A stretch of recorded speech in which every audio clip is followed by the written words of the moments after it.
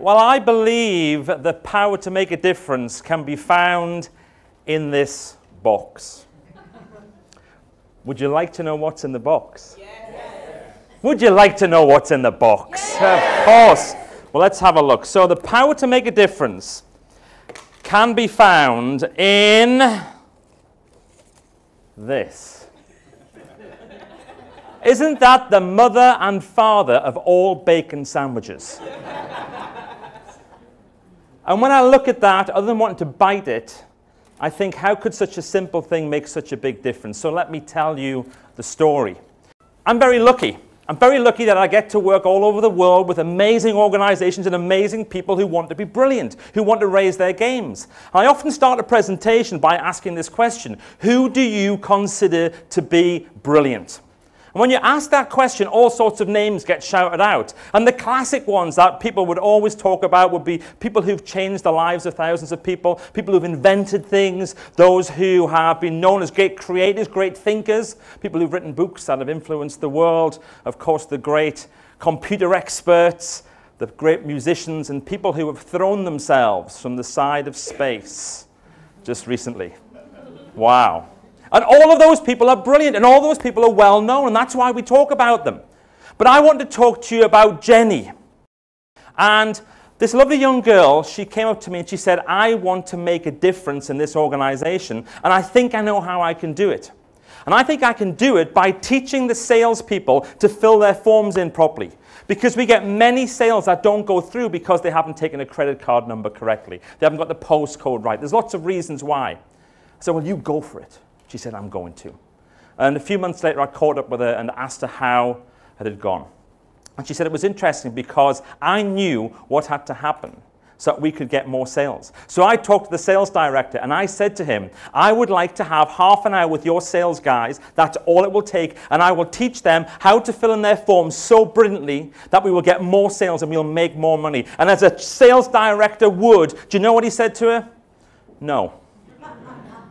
You see, I get 2 hours with these guys, and during those 2 hours, I want to teach them my stuff. So, well, what time do you start? I said, we start at 9 o'clock in the morning. She said, if I could get them there for 8:30, could I have half an hour with them? She said, they're sales people. The idea of getting them there half an hour early, she said, if I can I have that half an hour? No problem. So she sent out an invitation. It was a handwritten invitation to each person in a nice envelope with a live stamp. And the invitation read, turn up at 8:30, 1 week on Monday for the sales meeting. Turn up half an hour early at 8:30 and I will teach you how to increase your income. And at the bottom she wrote, free bacon sandwich. 8:30. They were all there and they all asked the same question. Do you know what it was? Where's the bacon sandwich? She couldn't let them down, so she bought 20 bacon sandwiches, and as they were chomping through them, she actually told them how to fill in the forms properly so that they would actually make sure they didn't make mistakes. It was a nice idea, and it worked for 1 month. But these are salespeople, and they forget things very, very swiftly. So it wasn't long before the forms went back to the old way. And at that point, couldn't she have given up? She's 18 years old. She's the assistant to the assistant to the assistant. She's way down the food chain, but she said, no. Can I have them again? And the sales director said, you know what they're going to ask for. She says, I'm prepared to buy the bacon sandwiches if I can have them for half an hour. But I also want to talk to this big guy, big Scottish guy, called Hamish. And Hamish had worked for the company for 20 years. And she talked to Hamish beforehand and said, I need your help. You see, last year, you guys missed your bonus. A bonus which for you, Hamish, would have been worth £2,000 because 3 people didn't fill their forms in properly. And I wonder if you wouldn't mind just expressing to the rest of the group, to your colleagues, how that might make you feel. He said, I'm happy to do that, no problem at all. So she did her presentation again, and then she got Hamish to come and stand up and said, Hamish, just tell me, how does it make you feel to know that you lost out on £2,000? 3 of your colleagues just didn't fill the forms in properly. And he said, as only a big Scottish guy could, if I find out that any one of ye hasn't filled in a form properly, I'll tear off your head and shit down your neck. It wasn't exactly what she was expecting, but it got results. Nobody wanted to have Hamish doing that. And the point was, she realized she could make a difference. She realized she could make a difference with a bacon sandwich and the leverage of Big Hamish. And why not? And I think so often we talk about these grand schemes and these grand people who do amazing things, when actually sometimes it's the simplest of things that make a difference. How many people here would like to fly with Captain Denny? Bless you, some of you are putting your hands up, you don't even know who he is. He could be a stunt pilot for all you know. Captain Denny is a pilot with United Airlines. He's a lovely, lovely guy. And when I started to research Captain Denny, I found out a few things about him. The first thing I realized was this: he's a senior pilot. If he wants to, his job could be this. He could just rock up at that airline. He could do his pre-flight safety, jump in the front of the plane, wait till everybody's on, take off. In fact, usually the next guy, the co-pilot's going to take off. Then he would do his pre-flight announcement or his in-flight announcement. And you know how it goes. Ladies and gentlemen, we're flying at 38,000 feet. The weather where we were is pretty much like the weather where we're going. Enjoy your flight, autopilot. But he doesn't do that. See, Captain Denny cares about people more than anybody who I know. Captain Denny gets there early. He gets there early so he can do his pre-flight safety as quickly as possible, so he can go to the gate and meet as many of his passengers as possible at the gate. And he'll talk to them about where they're going and what they're doing and why they're traveling. How many people here have ever met the pilot at the gate? Right, one or two people, that's all. It just doesn't happen. Then he greets everybody as they come on the plane. He can say good morning, good afternoon, good evening in about 18 different languages. He kneels down to greet kids. He helps people put their bags up. This guy is a senior pilot. Then when he gets into the front of the plane, he does his announcement. And when the autopilot goes on, he takes out his notes and he starts to write notes. Every single person in first class and business class gets a handwritten note. You know why? Because 80% of the profits come from those two cabins. So they all get a handwritten note.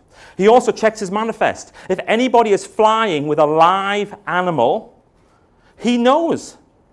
And if he's on one of the big planes, you know what he can do? He can go down and check the animal to see if it's okay. So imagine this. You're flying 17 hours, and you're taking your little cat, and it's in the hold. What are you thinking? What are you thinking for 17 hours? Exactly. Will the cat be frozen solid at the other end? Is it going to be a cat popsicle? What am I going to get at the other end? So Captain Denny goes down, he finds the cat. Psst, psst, psst. It comes up to the front, he takes his digital camera out and snap. Then he'll go upstairs and he'll find Mrs. Thompson in row 32D. And he'll say, Mrs. Thompson, I know you're traveling with your cat. I'm just so worried. I'm just so worried. She's down there. I'm up here. I don't know. She says, don't worry. I've just been to see her. There she is right now. Oh. Let me ask you the question. Who wants to fly with Captain Denny now? Yeah. We all want to fly with Captain Denny, but it gets better than that. See, Captain Denny also knows that the people who sit in the middle seat, solo travelers in the middle seat, the main reason why they do that is they haven't got a clue about flying. Because everybody who flies on a regular basis knows you want a window seat or an aisle seat. Nobody wants the middle seat.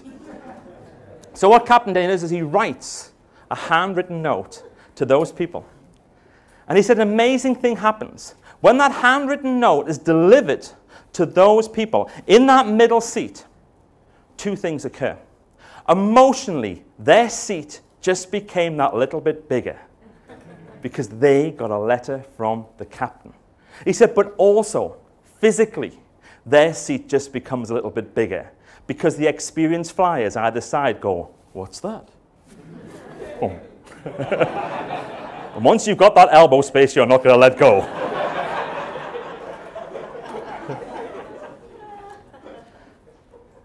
Captain Denny has become one of those people who I love to talk about because everything he does is completely within the realms of what we can do.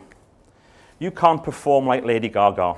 You might think you can, but you have to be drunk to be that good.